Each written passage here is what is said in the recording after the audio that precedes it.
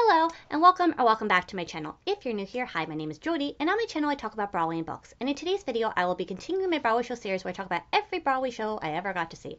So normally in the series on my channel, I go over a few things, such as who was in the cast in my performance, who was on the creative team, how I liked the show, and anything interesting I may find in the playbill. So without any further ado, let's get on to today's show. So today I'll be talking about the 39th Broadway show I ever got to see, which was the Broadway musical, The Boy from Oz. So I saw this show in November 2003 at the Imperial Theater. And in case you didn't know, the new Broadway musical, Water for Elephants, is currently playing at this theater. And in case you didn't know this, Water for Elephants is actually a stage adaptation of the book by the same name. So in case you didn't know all that, now you do. And before I get on to what's in the playbill, I actually have a t-shirt from the show, The Boy from Oz. You can't see the whole thing, and I don't feel like standing up, but yeah, I had this t-shirt in my closet for many years, forgot I had it, and then once I found it, I was like, oh, this is perfect to wear for when I talk about the show. So, yeah, now I'll get on into what is in the playbill.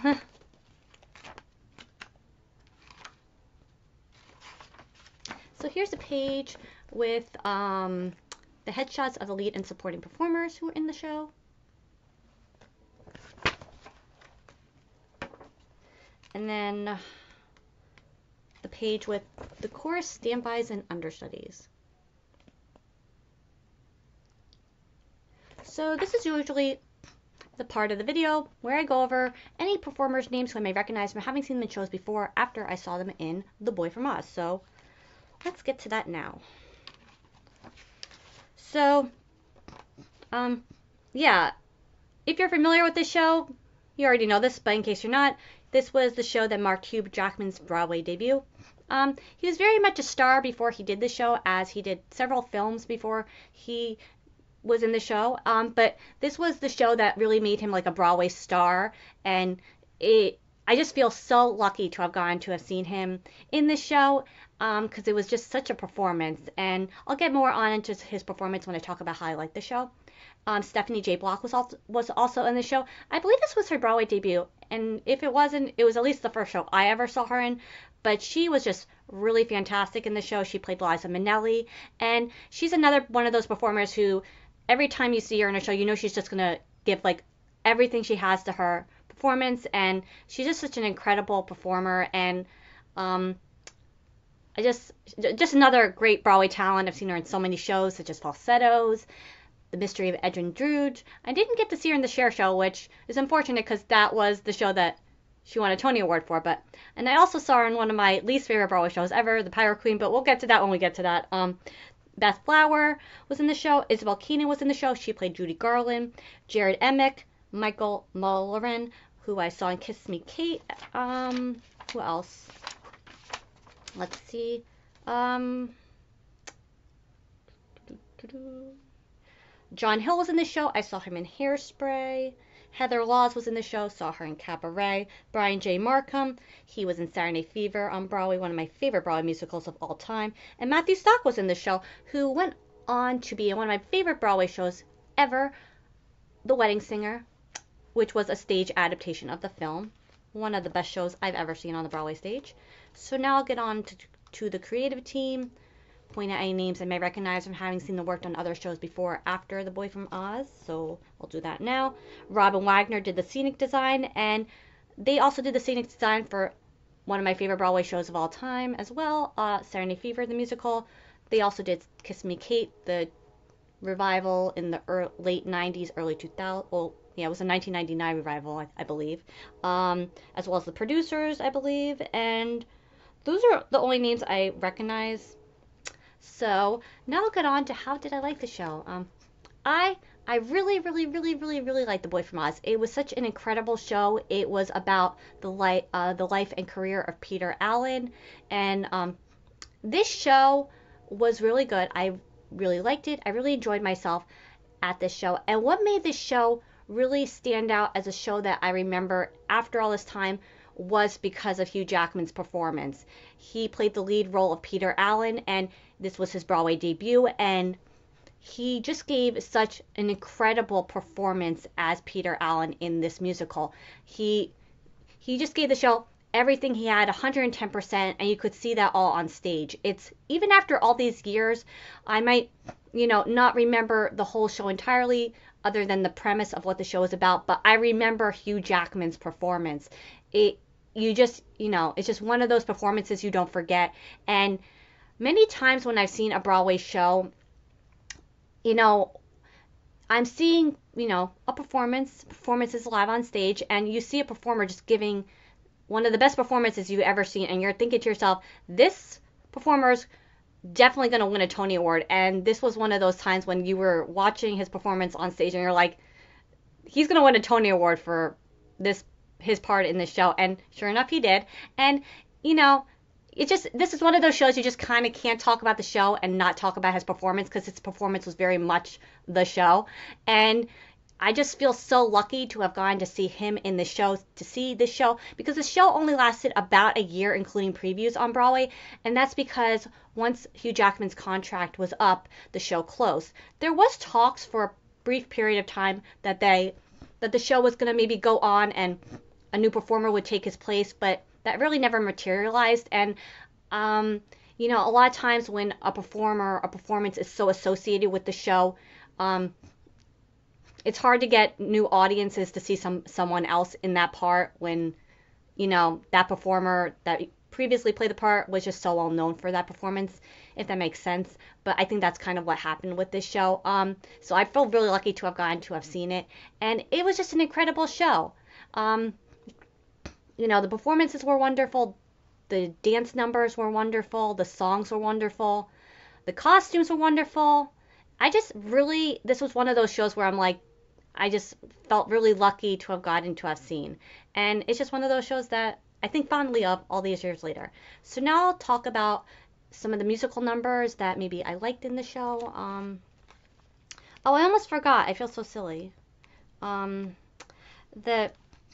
The music and lyrics were done by Peter Allen. It says Peter Allen and others, but Peter Allen wrote a lot of amazing songs, so I forgot to mention that by accident, but there you go.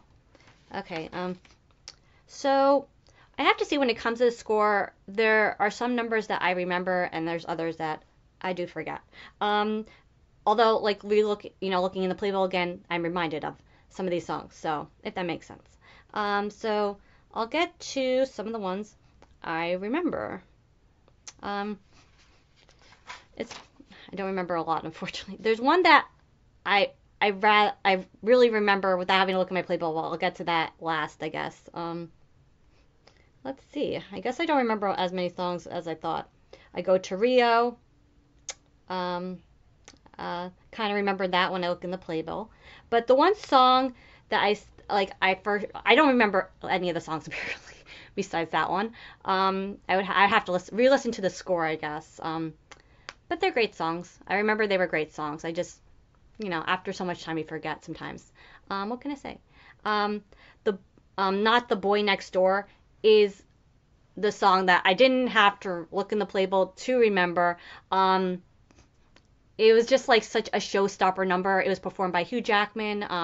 Like I said, he played Peter Allen, and this was the last number before intermission, before Act 2, so it was the closing number of Act 1, and it was just, I just love the lyrics, I love his performance in that song, and it's just a song that, like, even though I don't remember any of the other songs, I remember this song, because it's just like, I just loved it. What can I say? It was just a great number. My favorite number in the show is clearly the one number I for sure remember. Now I'll get on into what is in the playbill. So, like I said, saw this, this is really interesting. I saw this show, I forget what the date was, but it was November 2003, but the playbill is actually listed as November 30th, 2003, which I never seen that in the playbill before. Maybe it was new at the time, listing the date. Maybe I saw it that weekend, I can't remember now. There's a thing in here about Joel Grey and all the Broadway shows he had done over the years. And I actually did not know that he was in the original cast of the Broadway revival, the current Broadway revival of Chicago. He was the first Amos Hart in that revival. I did not know that. Just some of the shows he had done over the years, and then advertisement for Angels in America. Wow, that was such a great mini series on HBO. So many Broadway performers were in that show. Just absolutely fantastic. And then here's a show I've briefly mentioned in a few videos, The Violet Hour. This show opened up at the Biltmore Theater. It was the first show to reopen that theater, which is now known as the Samuel J. Friedman Theater. It was a show I really wanted to see, but I never got to see. But here's a whole article in the show as it was on Broadway at that time. I think it had just opened probably. Yeah. Yeah, there's Richard Greenberg. He also wrote, there's a picture for Take Me Out. He wrote that play as well. This label has a lot of stuff in it. I'm probably going to show over your page. Taboo was on Broadway at this moment in time. A show I really wanted to see, but it had such a short run. I missed out on that. Let's see. Anything else?